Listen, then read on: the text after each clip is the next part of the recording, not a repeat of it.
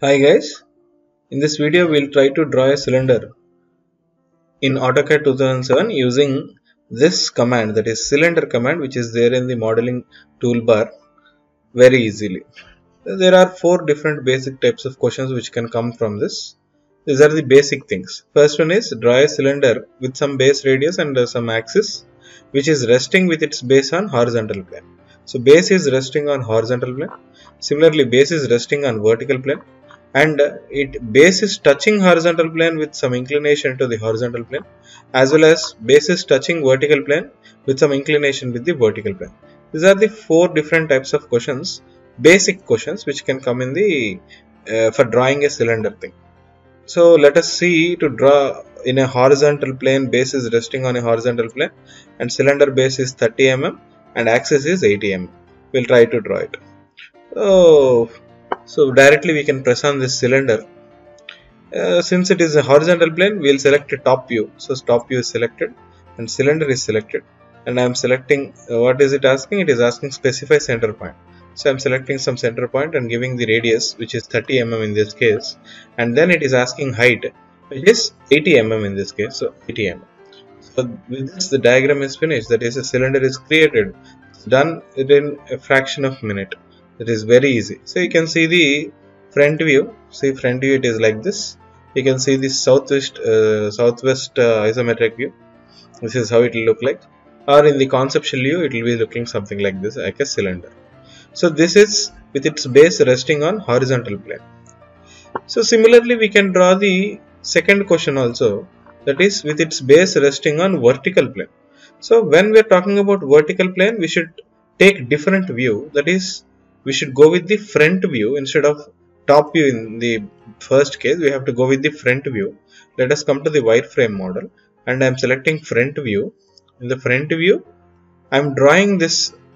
What is this cylinder? I am selecting it from this case, and I am drawing a center point and drawing the 30 mm circle, and then it is asking height, specify height, that is 80 in this case. So 80, enter. So here the second question is also finished here, which is of how much, which is having base as 30 mm radius and axis as 80 mm, which is resting with its base on vertical plane. That is something like it is attached to a wall, something like that. So if you want, you can see in the southwest isometric view, it will be something like this. You can see in conceptual so that you'll understand it easily.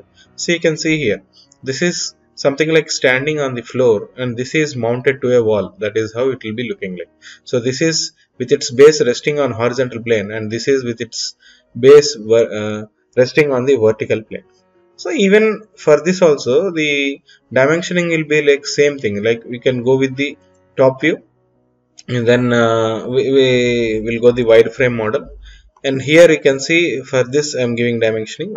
Here we have circle, therefore radial dimension I am taking, and I am giving the radius dimension here. Then I am going to the front view. So this is the front view. In this I know the center to center information. So I am selecting center to center. So this is the center and this is the center. So that information is written here. Now I'm deleting it so that you will not get confused. So then go to the southwest isometric view. You can see here the dimension has come a little far away. What can we do? We can do simply by selecting it and use move option. From here to the center point we can move so that the dimensioning is perfectly same. So you can see it here, and this is the southwest isometric view. In the conceptual you can see it like this. So this is how the cylinder can be finished. This is one type of drawing the cylinder.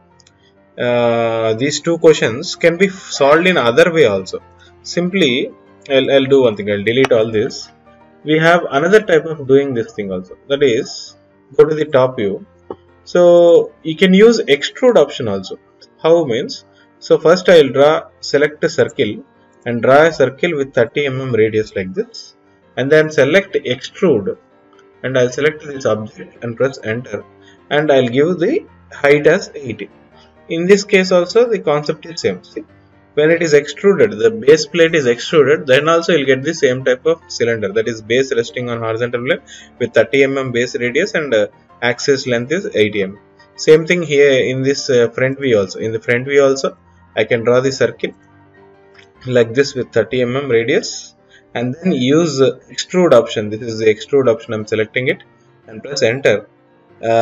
Select the object. I have selected the object and press enter and giving the dimension as 80. Therefore, in the southwest isometric view, you can see that this is base resting on horizontal plane and base base resting on vertical plane. These are the two things which is finished. So this is the second method of drawing. So directly we can use the cylinder command which is there in the modeling toolbar, or else what we can do, we can go to the top view or front view, and then we can so this is one type of drawing this thing. You can go with the second method also, that is by using the extruding also. So next the question is, when there is inclination with the horizontal plane and inclination with the vertical plane. Say we are drawing this diagram, that is draw a cylinder of 35 mm radius and axis has 100 mm which is touching it. So let me say that it is totally on the horizontal plane, then I will tilt it with 45 degrees. So first let me finish this diagram, that is go to the top view and I will select a cylinder option and draw this with radius how much, 35 mm. So 35 mm radius and axis is 100 mm. So axis is 100 mm. So this is the southwest isometric view. This is the view. Now there is another information that the axis is inclined at 45 degrees to horizontal. So come back here, go to the top view. Can we see the axis here? No. Right here somewhere the axis point will be there from midpoint to the midpoint of this top circle and bottom circle, which is a point. So there we can't give the inclination. So come to the front view. In the front view, this particular center line is the axis, right? So select that axis and use rotate option. Use rotate option. At this point, what is the angle that he has asked? 45 degrees. So with 45 degrees, I'll draw it. So here the 45 degrees tilting is finished. So go to the isometric view. So this is the cylinder which is having 35 mm radius and as base, and axis length is 100 mm, and there is an inclination of 45 degrees with the horizontal plane for the axis. So this is it. You can see it in the conceptual also. So this is how it will be looking like. So this is for third question of inclination with the horizontal plane. Same thing happens with the vertical plane also. Like say you can draw this and we can tilt it with 30 degrees where the axis is visible to us. So come back, let me delete it.